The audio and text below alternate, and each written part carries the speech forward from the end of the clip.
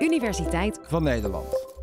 Heb jij ook altijd het idee dat jouw vrienden net iets meer mensen kennen dan jijzelf? Het ligt niet aan jou, want jij bent niet sociaal onhandig. Ik duik hier met jou in de vriendschapsparadox. Wij zitten allemaal in netwerken. Denk bijvoorbeeld aan buren, familie, vrienden, kennissen of mensen die je bijvoorbeeld kent van een sportvereniging. Jij bent met al die mensen verbonden. En zij zijn ook weer met hun mensen verbonden. Zo heeft iedereen zijn eigen netwerk. Wiskundigen hebben ontdekt dat in al deze netwerken een heel bijzonder effect optreedt. Namelijk, gemiddeld gezien hebben jouw vrienden altijd meer vrienden dan jijzelf. En dit geldt voor iedereen. Dit klinkt haast alsof dat niet kan. Alsof het, zoals het heet, een paradox is. Hoe zit dit? Wat hebben we ervoor nodig om dit uit te leggen? Een werkbank, een hamer, een schaar, een touw, wat spijkers en een stel letters. We gaan een netwerk bouwen. In het echt zijn netwerken natuurlijk veel groter en ingewikkelder. Maar hier hou ik het even simpel om het wat beter te kunnen uitleggen. Dit is een netwerk met 10 mensen.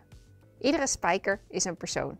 En alle spijkers hebben vrienden. Dat zijn die gele touwtjes die ik hier gespannen heb. Dat zijn de vriendschappen. We zien dat al deze mensen vrienden hebben, maar gemiddeld genomen hebben hun vrienden dus meer vrienden dan zijzelf. En dat geldt voor iedereen. Persoon A heeft 2 vrienden, B en E. B heeft 3 vrienden en E 8. Dus gemiddeld hebben de vrienden van A 5,5 vriend. Op dezelfde manier heeft persoon B 3 vrienden en gemiddeld hebben de vrienden van B 4,3 vrienden. C heeft 3 vrienden en de vrienden van C gemiddeld 4,7. D heeft maar 1 vriend en gemiddeld hebben de vrienden van D 8 vrienden. E heeft zelf 8 vrienden en het gemiddelde aantal vrienden van persoon E is 2,3. F heeft 3 vrienden en de vrienden van F hebben gemiddeld 4 vrienden. G heeft 1 vriend en de vrienden van G hebben gemiddeld 3 vrienden. H heeft 1 vriend en de vrienden van H hebben gemiddeld 8 vrienden. I heeft 2 vrienden en gemiddeld hebben de vrienden van I 5 vrienden. J heeft ook 2 vrienden en het gemiddeld aantal vrienden van J is ook 5.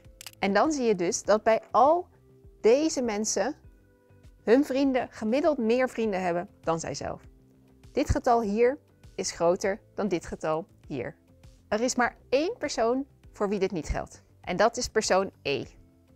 E heeft maar liefst 8 vrienden. En E telt daardoor ook 8 keer mee als vriend van iemand anders. E haalt het gemiddelde dus ongelooflijk omhoog. En dit is precies waarom de vriendschapsparadox geldt. In het echte leven is dit trouwens niet 1 persoon voor wie dat niet geldt, maar een klein groepje mensen. Deze mensen komen in ongelooflijk veel netwerken voor. Wie dat zijn, dat kun je niet weten, want dan zouden we alle vriendschappen van iedereen moeten weten. En dat kan gelukkig niet. Maar als je bijvoorbeeld kijkt naar een netwerk zoals LinkedIn, daar is meer data van beschikbaar. Op LinkedIn zijn de mensen met de meeste contacten waarschijnlijk deze recruiter uit Californië, deze consultant uit Philadelphia en deze ondernemer uit Texas. Er zijn dus uitzonderingen, maar gemiddeld genomen klopt het altijd. Gemiddeld hebben jouw vrienden meer vrienden dan jij. Er is 1 andere situatie waarin de vriendschapsparadox trouwens niet werkt. En dat is als iedereen precies evenveel connecties heeft. Kijk, in dit netwerk heeft iedereen precies 2 vrienden. In dit geval heb jij dus niet alleen zelf, maar hebben ook al jouw vrienden precies 2 vrienden.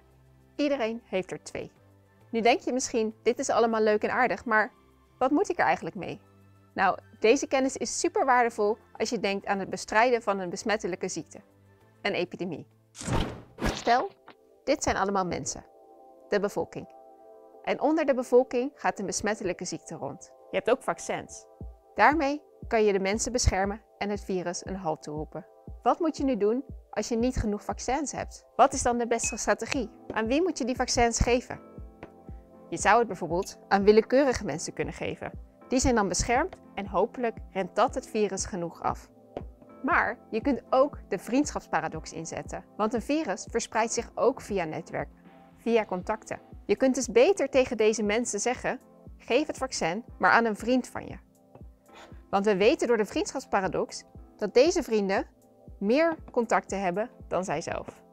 Die vrienden zouden het virus dus aan heel veel mensen kunnen doorgeven. Door juist deze mensen te vaccineren, verklein je dat risico.